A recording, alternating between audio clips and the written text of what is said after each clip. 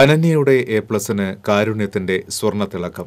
Mattam saint Francis girls ഹൈസ്കൂളിൽ നിന്ന് 10ാം തരത്തിൽ എല്ലാ വിഷയത്തിലും എ+ വാങ്ങിയ അനന്യയുടെ കരുണ നിറഞ്ഞ പ്രവർത്തനമാണ് ഒരു കുടുംബത്തിന്റെ കാരുണ്യ വെളിച്ചമായി മാറിയത്. തന്റെ സഹപാഠിയും ഫുൾ എ+ ജേതാവുമായ നമ്പഴിക്കാട് പോക്കാക്കില്ലത്ത് സുഹറയുടെ മകൾ നിഹാലയുടെ ഒറ്റമുറിയുള്ള കൊച്ചുവീട്ടിലേക്ക് KSEBയുടെ വൈദ്യുതി ചാർജിലേക്കായി 10,000 രൂപ ഡെപ്പോസിറ്റ് ചെയ്താണ് കഷ്ടപ്പാടിലും ഉന്നത വിജയം നേടിയ കൂട്ടുകാരിക്ക് മധുര സമ്മാനം നൽകി മാതൃകയായത്. തന്റെ എ+ വിജയത്തിന് ബന്ധുക്കളും സുഹൃത്തുക്കളും സമ്മാനിച്ച സമ്മാന തുകയിൽ നിന്നാണ് Koonamuchi electrical section ഓഫീസിലെത്തി KSEB assistant engineer PK ജയപ്രകാശിന് തുക കൈമാറിയത്.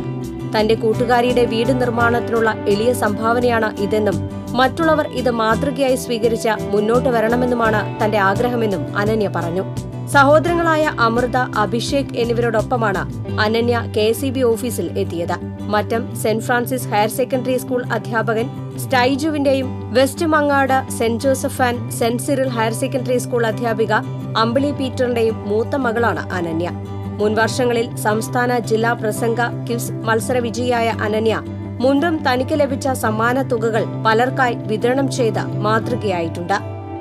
TCV news, Thrissur.